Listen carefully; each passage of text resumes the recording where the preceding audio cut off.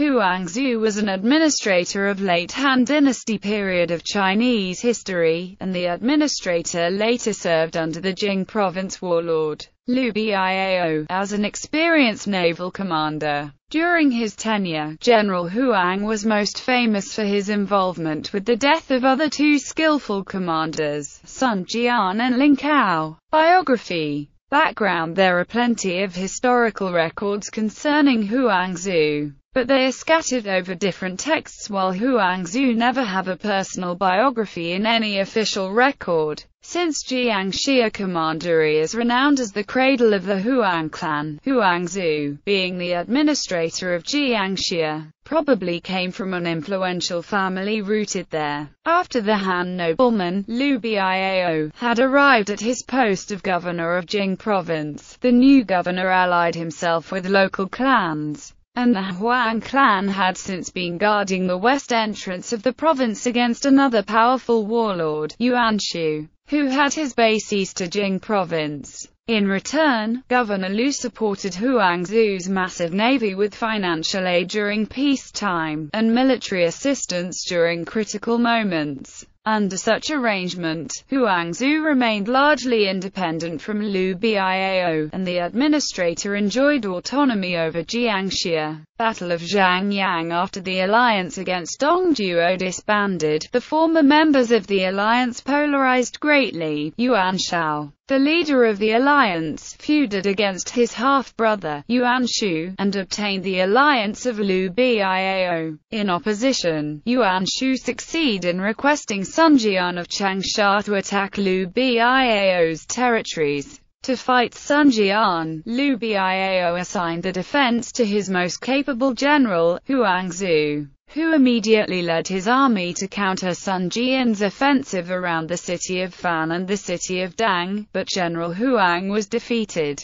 Observing that Sun Jian cannot be overcome on open field, Huang Zu fled to Zhangyang, Liu's capital and fortress city, for a final defense. The battle went in Sun Jian's favor until one night, when Huang Zu led a contingent of soldiers to perform a sneak attack on Sun Jian's camp. Although the tactic was foiled, Sun Jian was shot by a stray arrow when he was pursuing Huang Zu into a forest. In the historical novel, Romance of the Three Kingdoms, the author attributes Sun Jian's death to a ploy by Kuai Liang and Lu Gong, two of Liu Biao's subordinates. Huang Zu was, however, captured by Sun Jian's eldest son, Sun Si, but the captive was soon released to exchange for the father's body. Historically, Huang Zu was never captured by Sun Si, and the former was credited by the records of the Three Kingdoms to be the sole person responsible for outwitting Sun Jian. Efforts against Sun Si's expansion. With Sun Jian now gone, Yuan Shu alone was unable to bypass Huang Zu and take over Jing Province, so Liu Biao was spared to build up power in the province.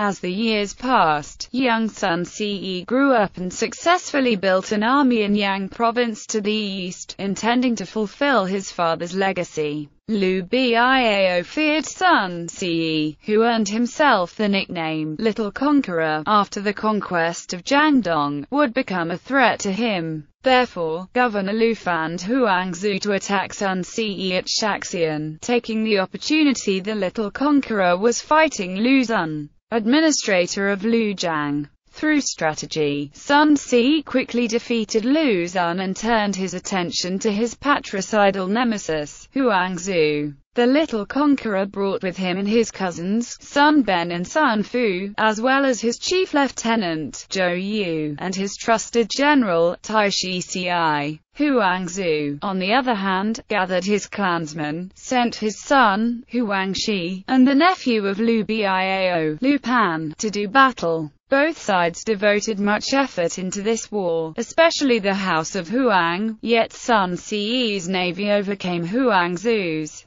taking the heads of tens of thousands, including almost all of Huang Zu's family. Huang fell back to Jiangxia, and Sun Si expanded a bit of his power into the outskirts of Jing Province during the counterattack. In the year 200 AD, the imperial protector, Cao Cao, sent the famed scholar, Mi Heng, to Liu Biao in order to be rid of the literati, who was intolerably critical and rude. The patrician Liu Biao was indeed insulted by the scholar's lack of respect, so the malignant sent the scholar to the short-tempered Huang Zu, in hope that his peevish commander would kill Mi Heng. General Huang was at first eager to be in the presence of Mi Heng. However, after being derided, the general beheaded the famous Mi Heng out of pride. Battle of Xiaku. As a result of an assassination, Sun Ce died, and his younger brother, Sun Quan, succeeded him. In 2003 AD, Sun Quan launched an attack on Xiaku, along the outskirts of Jiangxia, in an attempt to avenge his father. Ling Cao, a veteran warrior who gained much fame during his service to Sun Ce, was appointed by Sun Quan as the vanguard general. However, with a light but elite force, Ling's small detachment arrived the battlefield before Sun Quan and the main army could arrive, yet he charged ahead of all men,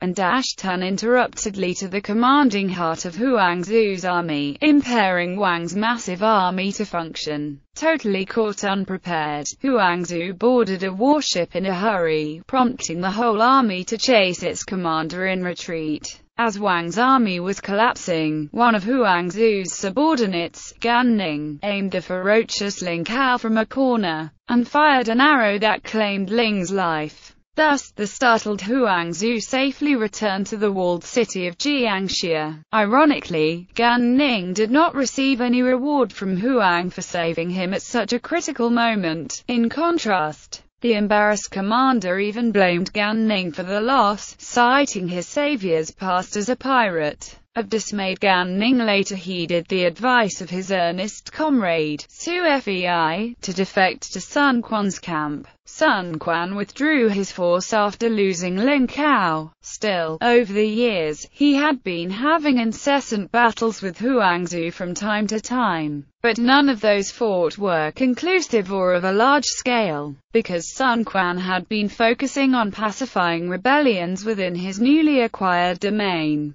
Downfall. In the spring of 208 AD, the defected Gan Ning suggested his new lord, Sun Quan, to prepare a full assault on Jiangxia with the reasons that Huang Zu was elderly, and that the old commander had not replenished his arsenal for a while. Sun Quan took Gan Ning's advice, and he ordered Ling Xiao's son, Ling Tong, as the vanguard, and Lu Meng as the naval commandant. In response, Huang Zu assigned his general Zhang Shuo as the vanguard, and Chen Ju as the admiral. Unlike last time, Huang Zu had learned to avoid personal involvement in the front line, so he stayed behind the high walls of the fortress city of Jiangxia. Before the battle started, Zhang Shuo led his troops on a large vessel to scout the riverbank, where he was located by Ling Tong, who was also checking out the area. At the time, Ling Tong only had tens of his closest warriors on a light vessel, yet he managed to slay Zhang Shuo and capture the rest of the mariners. Upon knowing the death of his general, Huang Zu immediately ordered Chen Ju to block the entrance of the Mian River by floating two of his largest warships at the choke point. In addition, Huang had strong men and archers ambushed on top of the cliff hemming the water route,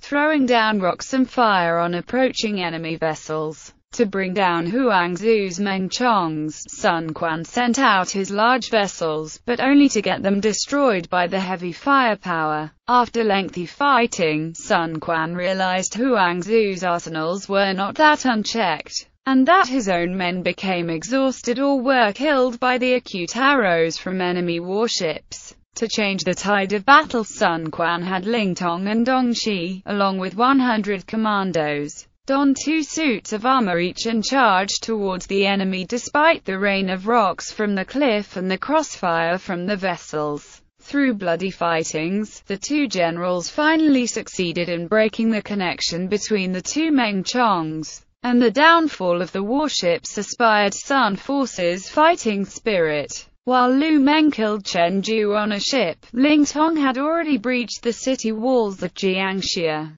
Surveying the situation, Huang Zu attempted to flee the city, but a knight named Feng Zi caught the old man up and scrapped General Wang's skull open.